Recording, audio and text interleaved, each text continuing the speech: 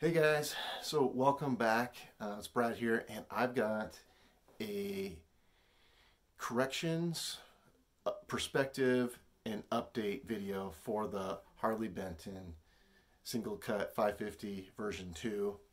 And this is, I've been playing it for this week. I got a week ago. I've been playing it acoustically because it sounds like this. Grounding issue. As soon as you take your hands off. All right, so there are some grounding issues, and for some of you, no big deal. You're just like, I'll just open this up, make some quick adjustments, and we're off to go. Or some of you guys are like, I was gonna tear out the components anyway, upgrade it or whatever. Others that are like me, probably I fall in this camp, like, well, we'll see what we can do. I mean, I have a soldering iron, and I have a little bit of experience just from putting together a couple parts casters and making some fixes along the way, but I'm not very comfortable with it. I'm not very good. And so I'm going to open it up and I'm going to see what we can do. And if I can't figure it out and it's still a problem, then maybe I'll take Thoman's offer and exchanging it, because I did reach out to them, and their customer service is pretty good. And so I'm going to include a little bit more about that in the video later, but just my experience reaching out to them and letting them know the problem. So that's cool. Now, if you're in the other camp, so we've talked about people that are like, no problem. People that are like me, like, we'll see what we can do. And then there's people that you don't own a soldering iron, you don't have any way of doing it, or you just don't feel comfortable working with stuff like that. And I think that's totally fine. I would like to encourage people to learn how to fix their guitars and stuff. I think that's an important skill, especially if you own, more than one or two. Like, you're gonna have to learn to maintain them yourself at least at a certain level, or you're gonna have to shell out a lot of money over the years to have them maintained. So, but if you fall in that camp where you haven't fixed things before and you don't want to, which is totally reasonable, especially if you're buying, like your first guitar, you don't want to have to fix it right out the bat. That's just not good. So then, yeah, I would just return it. Just take them up on Thoman's offer and do that. But I just would rather not send it back. I just would rather, like, I know it's not perfect, but I always like guitars that are kind of not perfect.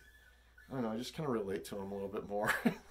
So, kind of like them with their own quirkiness and stuff. And like I said, the frets on here, actually I'm going to do a more review.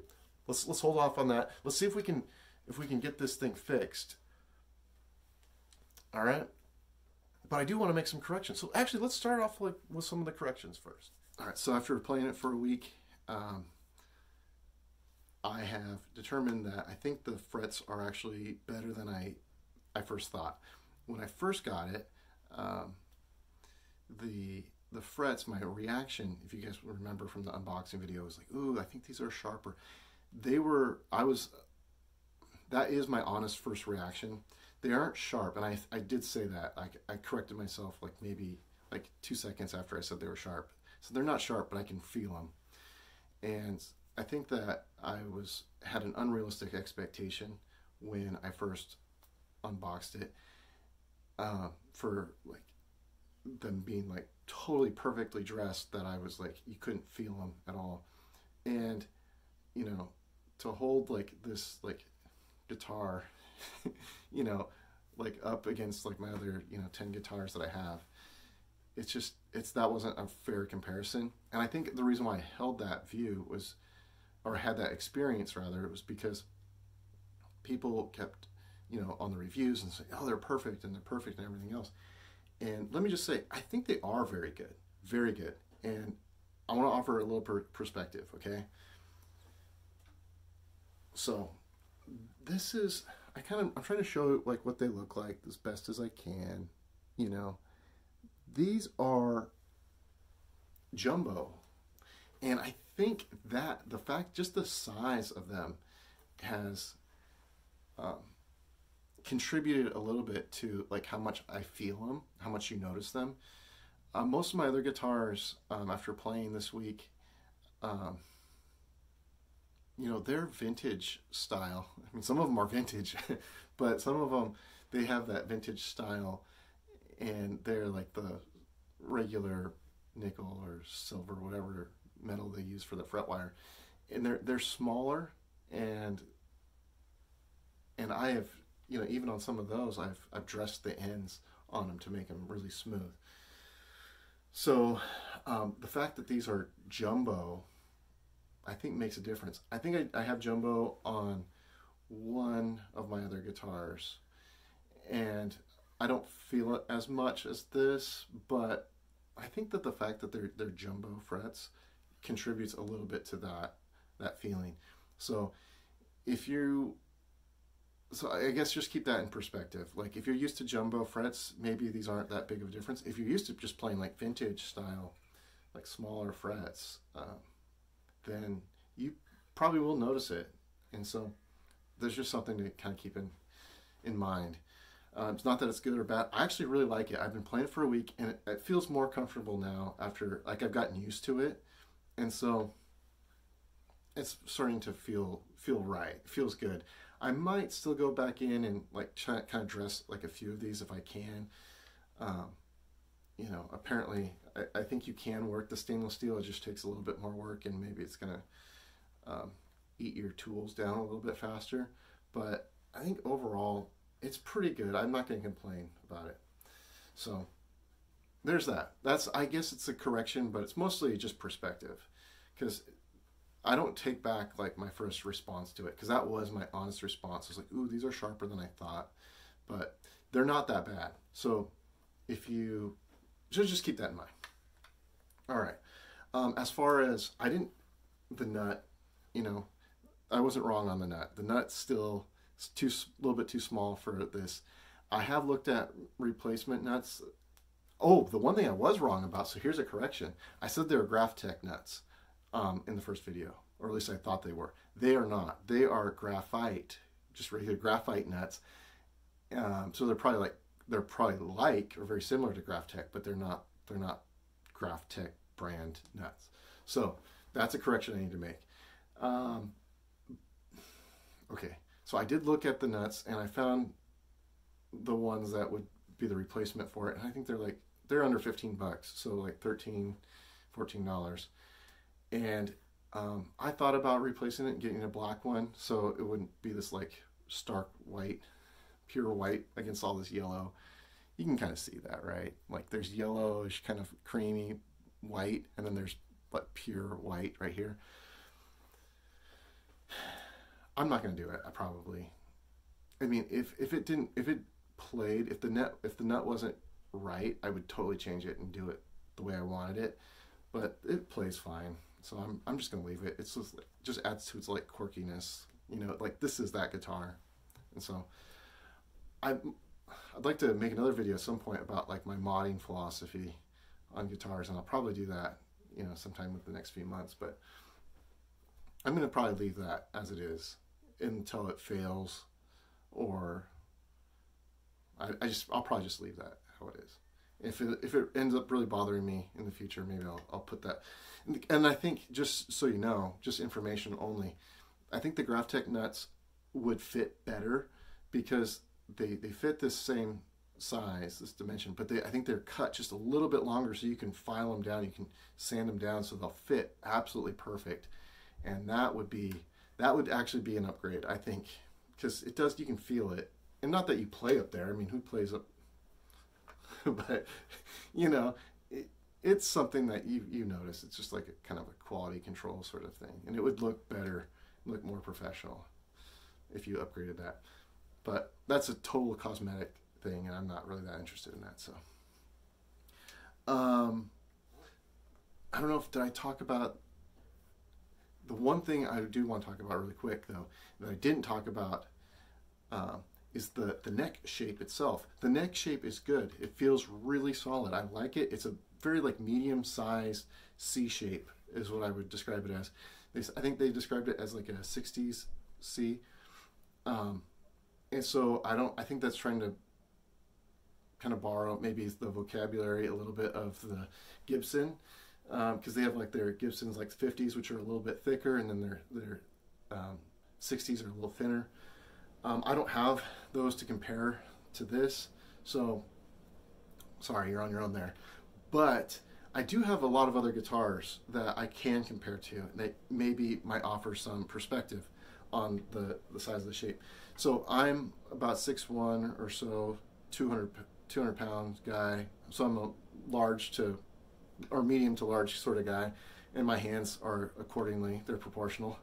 So I don't know, it fills up my hand. It feels pretty good. It's not overly large. Like I do have some necks that are a little thicker, and I do have some that are thinner. So it fits like kind of right in the middle, which I think is really nice. I think this is going to work for most people. Like you're not going to get, if you're expecting like, I just want really thick, you're not, this isn't it. And you're like, I just want a really thin, like shredder style. That's not it either.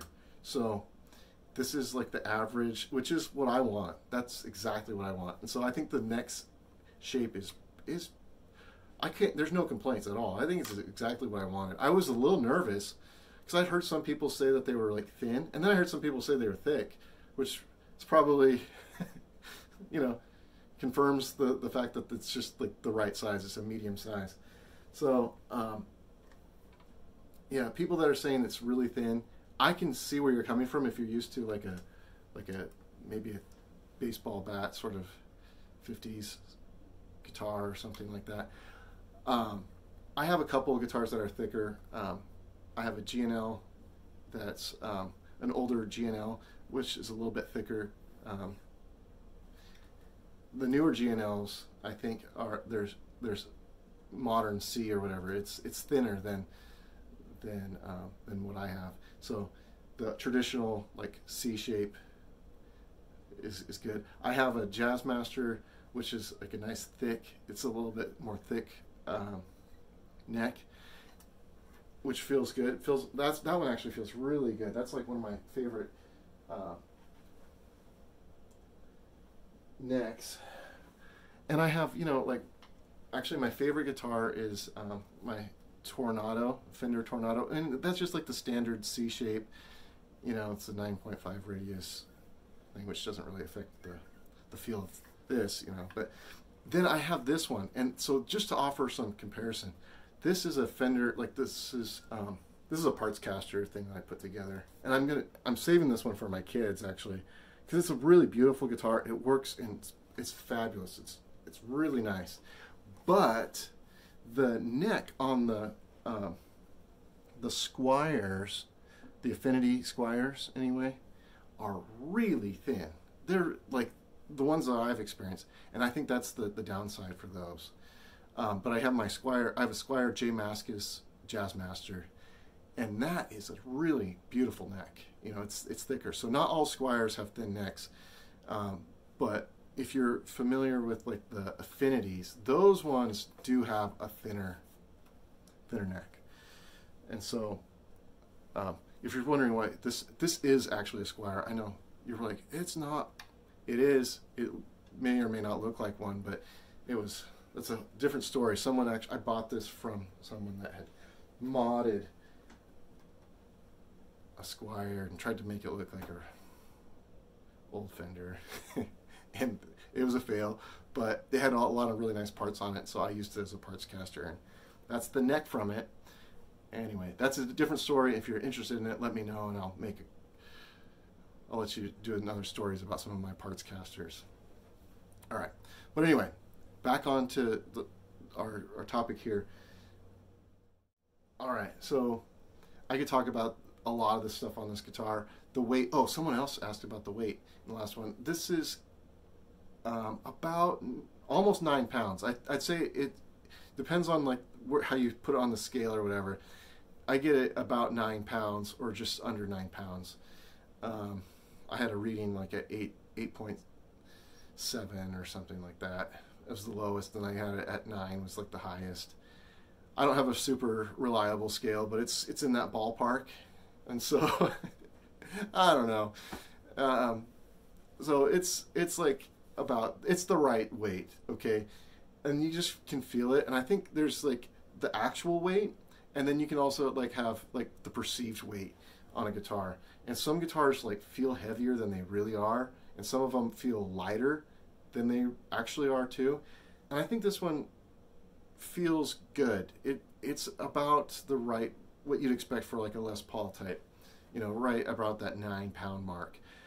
Just to put it in perspective, it is almost my heaviest guitar. My G&L ASAT Z3 is heavier than this. It's like 9 pounds, and this is like almost 9 pounds. But that one feels heavy. It's a heavy guitar. I love it. It's beautiful, plays fine, and I don't mind.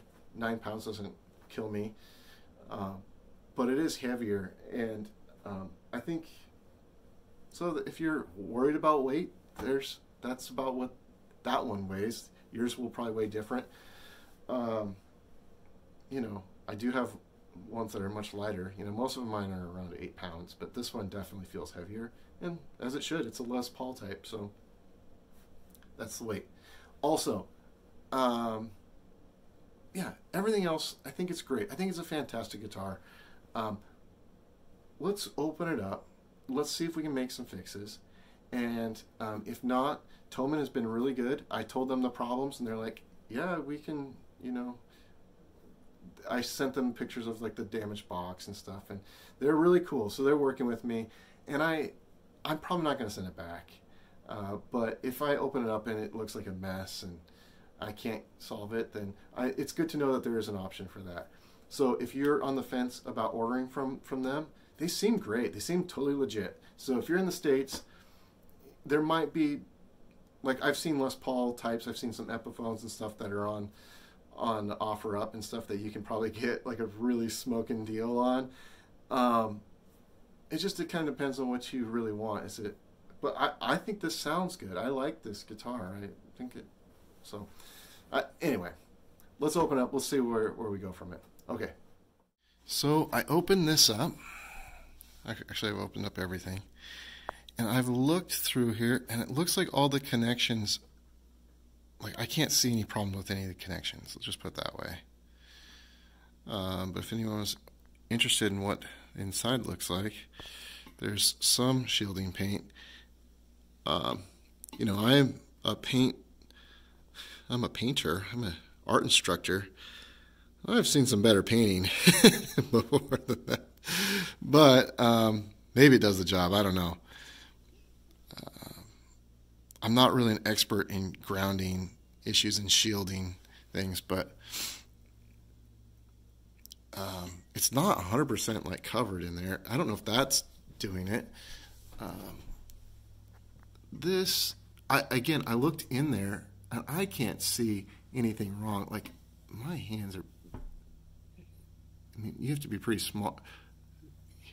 Like, I don't even want to try to solder that. I mean, it's like really delicate. Like, all the connections look fine. I guess I should just say they look fine. I can't see any obvious problems. This would be like the one area that I'd feel comfortable soldering, and it seems like it's all good. So I don't know where that leaves us, but I'm gonna go get the meter out and see if I can find any bad connections. All right, wish me luck. All right, so we got out the multimeter only to find out that it isn't working. So I can't test the continuity in this guitar. So either I need to get a new one, which I don't really want to do, or send this back, which I don't really want to do. So I'm in a predicament right now. All right, so where does that leave me now? It leaves me with a difficult decision. I either need to go buy a new multimeter and then test it and see if I can diagnose the problem and then see if I can then fix it with my very average or sub-average below average soldering skills, I may be able to do that. Or do I just kind of just say, I've tried, I've had enough, wash my hands of this, and send it back to Thomann and get a replacement one or whatever. So I haven't decided yet, but in the meantime, well, I will keep you in the loop on that, and I'll let you know like how the return process goes if that's the route I choose. And I just want to say one thing: the packing of this whole thing, because I'm sure Thomann is like, because I've talked to them a little bit back and forth with the customer service, and I think that they're blaming obviously UPS or the delivery handlers in it, and I think they're right in saying that. I mean, it did get banged up a lot. There's a hole in the box and everything, and they want me to supply all these things and go through UPS and stuff to try to show like there's damage and stuff, and then send the guitar back to Thomann. And I really didn't want to do that. I just thought, I was like hoping that I could just fix it. But anyway, so some of the fault probably does lie with UPS. The other fault I think is a little bit on Thomann itself, on themselves, because when I unboxed the guitar, if you look back in the first video, all the packing was like on one side of it and like none on the other. So it's like if you were to if they were to put like the limited packing like supplies that they actually had in there, like that kind of crunched up paper, cardboard-ish stuff, if it would have been surrounding the whole box, I think it would have survived the shipment, even with like that hole that came in there. I mean, you can judge for yourself. You can see the unboxing video. You can see what it looked like when it came out. So I think there's a little bit of blame that can be shared between the two. And then, obviously me, like, I wish I could have had the skills and the tools and stuff to fix it myself so I didn't have to return it. So it's just kind of an unfortunate thing right now. It kind of bumps me out. But the good news is that I have this guitar right here, which is my absolute favorite all-time guitar. And it's my 22-year-old Fender Tornado. And yes, this is the Fender. It's not the Squire version, but you know what? If I were in the market, the Squire, I would buy the Squire version of this. They reissued these as Squires, and I'm sure they're awesome because I have a Squire Jazzmaster, the J Mascis one, and it's a fabulous guitar. And so I assume that the Squires of these would be cool too. But this is great. These are not traditional Fender scale. These are the 24 3/4 scale, like the Gibson or like the Harley Benton single cut 552 version 2. So it's a similar scale. It's got humbuckers, all that good stuff. So on paper it kind of looks and feels the same, but they do sound different. And I think the 550 is really clean and articulate, like when it's not humming like uncontrollably. I think that the sound of it is really nice. Those Tesla pickups, I can confirm that they sound good. At least I think so. They do sound different, and I mean, you say what you want about these. They're maybe not the best pickups, but I've kind of grown accustomed to them, and I like them. They fit and suit me. The one thing that they do, because they have, they don't wiggle like the other ones. That's kind of what I was saying with the other Harley Benton, is that those pickups wiggle a lot. These don't wiggle. They're in there firm, nice. So, meanwhile, while I'm getting the other one figured out, this guy and I, we're gonna have some fun together, just like old times. All right, you guys have fun too. Let me know if your Harley Benton arrived in perfect condition, or if you had to deal with any headaches or what, or whatnot. You guys have a good day. Have fun playing, learning, practicing, making music, all the good stuff, and we'll catch you next time with another update on the Harley Benton saga. That's what it's turning into. All right, take care, guys. Bye.